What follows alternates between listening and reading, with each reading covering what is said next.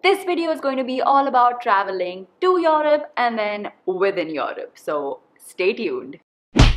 Hello YouTube, my name is Shruti and you're watching Tickle Me Pink.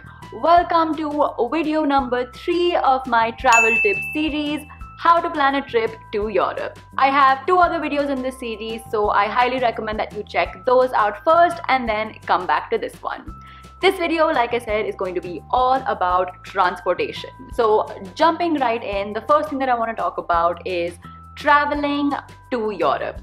So the only way that you can do it from India is obviously by flight. The website that I use for mostly all of my bookings is skyscanner.com. I honestly feel like I get the cheapest tickets, or at least the cheapest options available on Skyscanner. So one of the tips for booking cheap flights is to book your flights 3 months before your departure date. Now, this isn't like a written in stone kind of rule. Things do change depending on a few factors, but generally, if you book your flight at least 3 months before your departure date, you should be able to get the cheapest deals. The times that this can change is if you are going for like a specific event in a specific city. So for example, if you are like attending the Oktoberfest in Munich, or if you're going for a particular music festival in a particular place, then in that case, you should book your tickets possibly like a year in advance. That might be a bit of a stretch, but like honestly, in that case, it's really helpful to book your tickets much in advance because everyone from all over the world are going to be going to that particular place on those particular dates. Another time when this rule of 3 months can change is if you're going during like peak travel time. So if you're traveling in like December during Christmas and New Year, obviously tickets are going to be a bit more expensive.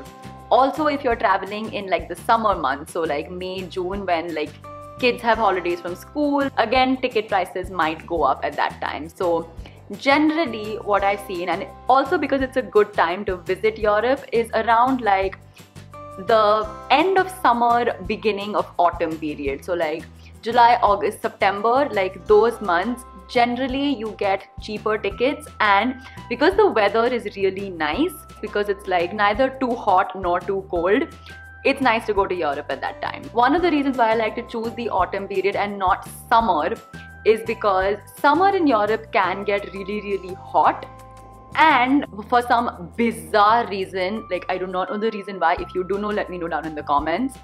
Hotels in Europe don't have air conditioning and they don't even have fans. Things are definitely getting better with more and more hotels having like air conditioning in them, but so many hotels, and I'm talking about good hotels where you're paying a lot of money, do not have air conditioning and they don't even have fans. All of them have heating for the winter, but they don't have air conditioning for the summer. So that's why also it's a good idea to go when like the weather is a little bit cooler, like it's not freezing because it's not winter, but it's cooler, so that even if you don't have air conditioning, you can sort of survive. Now, to travel within Europe, there are 3 options. Option number 1 is of course the train.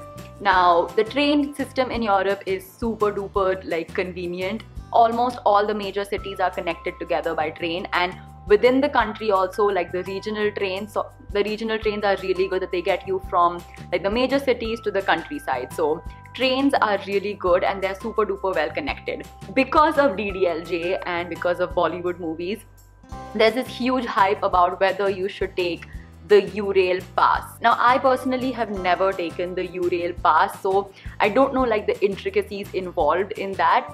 But from what I've read and heard, you're doing like a shorter trip, so like 1 to 3 weeks, then taking the Eurail pass actually turns out to be a lot more expensive than booking trains on your own, or even sometimes like cheaper flights. I think you'll have to do a little bit of research on your own for this one to see if taking the Eurail pass is actually like helps you save money, or you should just book train tickets on your own. For me, I think booking train tickets on your own is the easiest way to go, because honestly, all you have to do is type on Google like Paris to Amsterdam train ticket. That's all you have to do, and all your options come in front of you. For train tickets, honestly, the earlier you book, the cheaper tickets you get. As you move towards your departure date, the tickets do obviously become more expensive. Once you've decided your itinerary of which cities you're going to and you've booked your flight tickets to Europe, I would say at the same time book your train tickets, because like 3 to 3.5 months in advance is a good enough time to book your train tickets for you to get good deals.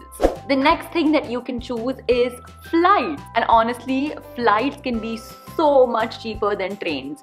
Now there are two low-cost budget airlines that sort of connect all of Europe, which is EasyJet and Ryanair. At least these are the two that I have used. There might be more, but these are the most famous and also the ones that I've used, so I'll talk about them.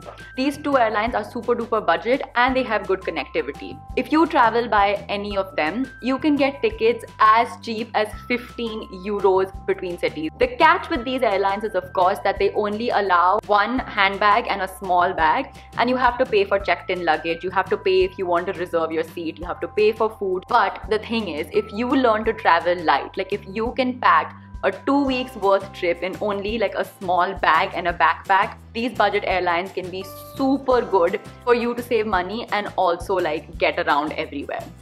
Another thing that I'd like to mention is that EasyJet generally is a little bit more expensive than Ryanair, but EasyJet, like the dimensions of the hand luggage that you can carry is like the normal dimensions of almost all international airlines, and the airports that EasyJet lands in are generally like the main airports of that particular city. Ryanair, on the other hand, has dimensions of your hand luggage which is slightly smaller than other like international airlines, so that's where they sort of make money, because you assume that it's the normal dimensions, you carry your bag and it doesn't fit in their sort of like bag checker, so they make you check it in. So definitely check out the dimensions they have on their website and get your luggage according to that. And the last way to travel within Europe is of course cars. So you can hire a car and then whiz from one city to another. In terms of getting a license, the only place that my husband and I have driven in Europe is Ireland. And for that, we did not need to get an international license. Your Indian license, as long as you have the one with the chip, which I think now everyone has, like the card license, as long as you have that one, I think it's okay to drive in Europe. But again, the only place we've done it is Ireland. So check the regulations for each country before you go to hire a car. Getting an international license is pretty easy, so all you have to do is like check online and I'm sure you'll be able to get all the information that you need. My recommendation is that if you want to hire a car and if you want to do that kind of trip, then it makes no sense to hire a car and drive if the only thing you're visiting are big cities.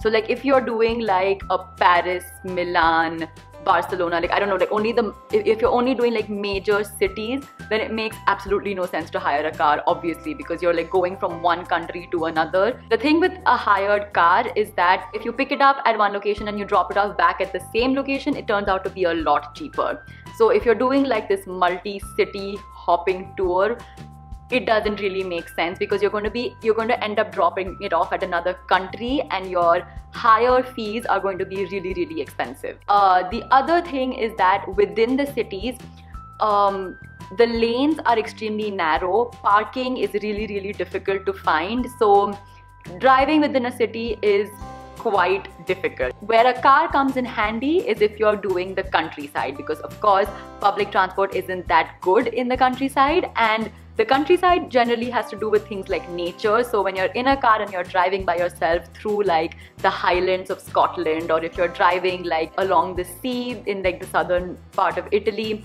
like that's when it makes sense to hire a car, because that is when you can actually enjoy driving the car, because the roads will be a lot wider, there will be less like people and cars on the road, so it'll just make the entire experience more enjoyable. And now coming to traveling within a city, like I said, public transport in most of the major cities in Europe is absolutely amazing. One of the things I highly recommend is that as soon as you land, try to get the transport pass that they have. Like in London, I think you can get the Oyster card, but definitely pick it up because it really, really helps. The travel card that you get works for both metros as well as buses. So honestly, you have like major connectivity to the whole city. Another tip that I can give you is to keep the metro map, like pick it up at whatever station you find it and sort of keep it in your bag, because That way you'll be able to navigate throughout the city with ease.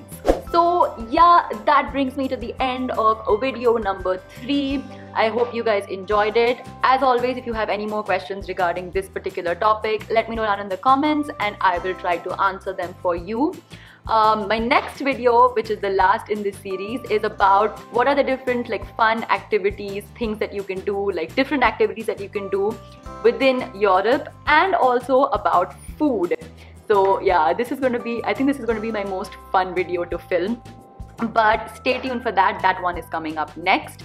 But of course, if you liked this video, then give it a big fat thumbs up. And yeah, subscribe to my channel for weekly fashion, lifestyle, and travel videos like this.